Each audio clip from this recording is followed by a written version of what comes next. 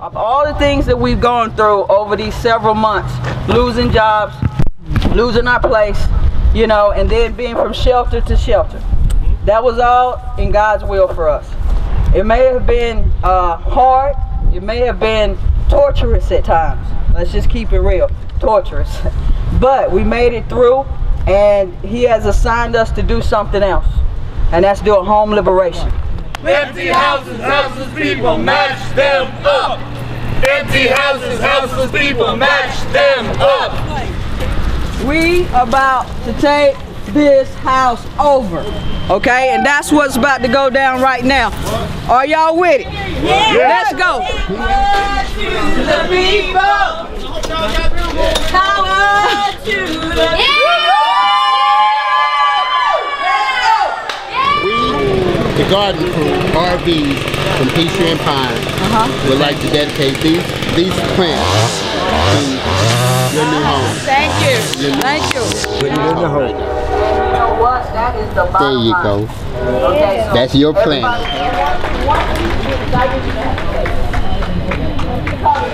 And a couple of us artists want you guys to have these paintings to start your wall with, because we expect you'll buy many more once you get used to it. Yes. This is from myself. I'm Aaron Harvey, of course. Yes, we know Aaron well. And this is from... But it's one thing to give people hope and won't give them shelter over their head. Right. Won't give them a decent place to stay. And the only way we're going to change the way we do business, we must take back our community.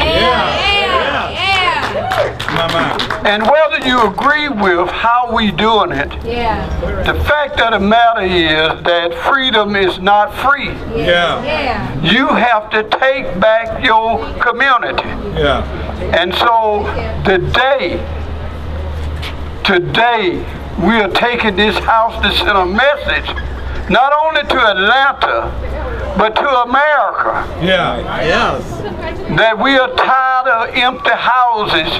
We are tired of people leaving houses empty because they get more caught up in greed than justice.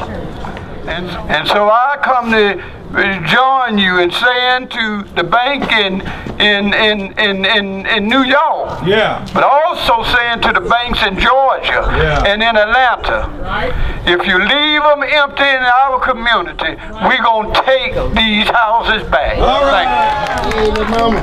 I'm happy for my home, and I hope that my whole family gets one.